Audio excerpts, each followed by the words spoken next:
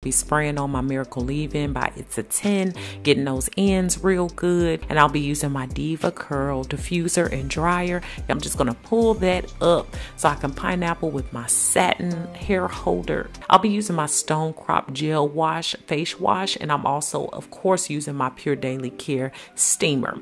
I am using my Misa by Vanity Planet. It has 4 adjustable modes for lymphatic drainage, deep pore cleansing, enhanced circulation, and stimulation of collagen production. Move into my beloved waxing with my Nads facial wax strips. Y'all know I love these. It just uses your own body heat in order to heat up the waxing, but look how much hair it gets off. To add in that extra hydrating moisture, I'm going to use a little bit of that Dermalogica that I love. And after that, I just went ahead and did my oral care with my Sonicare toothbrush as well as my Panasonic water flosser on my Warby Parker glasses so I can read, and it's off to bed.